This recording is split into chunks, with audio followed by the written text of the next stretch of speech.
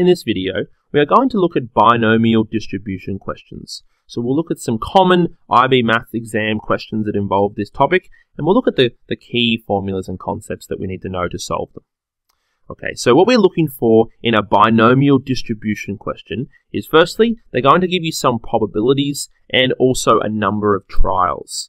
As soon as you see a number of trials and some probability, we know that it's a binomial distribution question. So the number of trials, let's use an example. I'm going to flip a coin 10 times. So the number of trials, n, will be 10. And the probability of getting a head, the heads in the coin, and this will be my success. This will be a bias coin, so I'm going to make the probability 0.6 of flipping a head.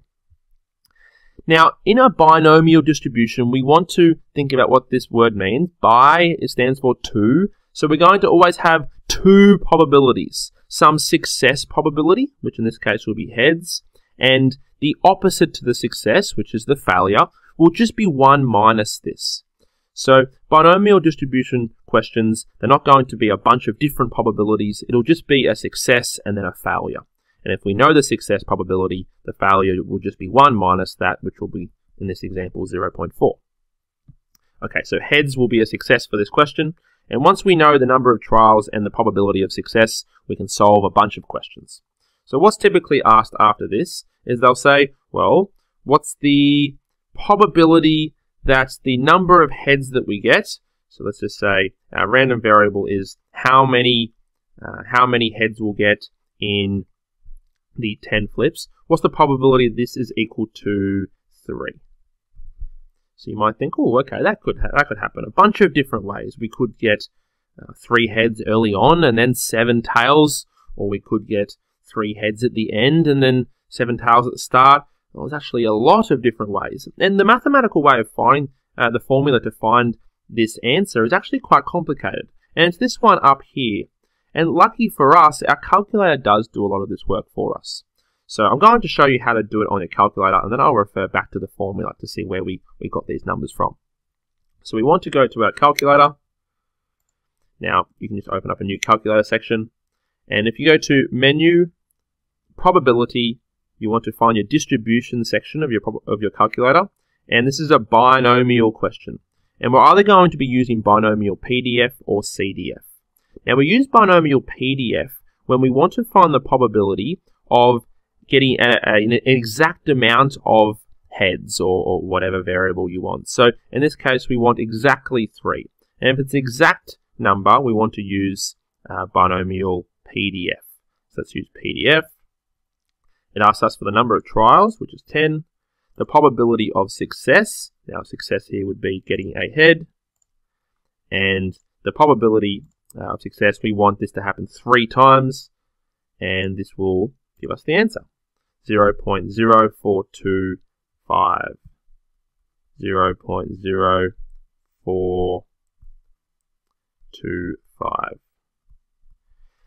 Now, if you're very interested in how this formula appeared, what actually is happening is we could get 3 heads out of 10 in 10C3 ways. This is the combinations component of this formula. And then a head has a probability of 0.6. And we know we had 3 of these. So 0.6 and 0.6 and 0.6 to the power of 3. And then it would be tails, 0.4 to the power of, and there were 7 of them. And then this is the complex formula which got us this answer, and that's what this is actually saying up here. The probability that our random variable is r, which is n, the number of trials, c, r, the probability of success to the r, and then the other probability to the n minus r. So this is quite a complex formula, but if we use the calculator and use the Binomial Pdf, it will solve it for us. Okay, so if we said the probability that x is equal to, let's say, 7, we can use our calculator again, and what we're going to get is probably a higher probability. Because if we have a probability of getting a head as 0.6 and we have 10 trials, getting 3 heads would be pretty unlucky. But getting 7 would be more likely. So if we were to do the same step, I would assume we'd get a slightly higher probability. Let's go to Distributions, Binomial Pdf, we have 10, 0.6, and we have 7, and we have 0.215 this time. 0.215. Okay. Now, if they asked for, well, what's the probability you get 3 or more heads? So x is now greater than or equal to 3. So that means we could get 3 heads or 4 heads or 5 all the way up to 10 heads out of the 10 trials. And if we have a group of scores, we use Binomial Cdf. So we go and find the one below it in distributions, and CDF has the lower bound and upper bound. So the number of trials will still be 10. We'll have 0.6. Now the lower bound, we want 3 or more. So we'd have 3, and the upper bound would be 10 out of 10 heads. And this is very likely. It's very likely. So we'll get a probability of 0.988. 0.988. So that's when we use Binomial Pdf and Cdf. Pdf finds a particular number of heads we want to get, and Cdf is a group of numbers that we want to get. And the other two formulas that you see here, the mean and the variance, these are pretty simple formulas, these ones. What this mean is the same as the expected value, and that just says that, well, if we do 10 trials and each trial has a probability of 0.6, how many are we expected to get? And that formula, I think, makes sense. It would just be 10 times 0.6, which would be 6. And we would expect to get 6 heads if we flipped it 10 times and the probability was 0.6. So this formula, the question will ask for the expected value or the mean, and it just means we multiply the number of trials by the probability.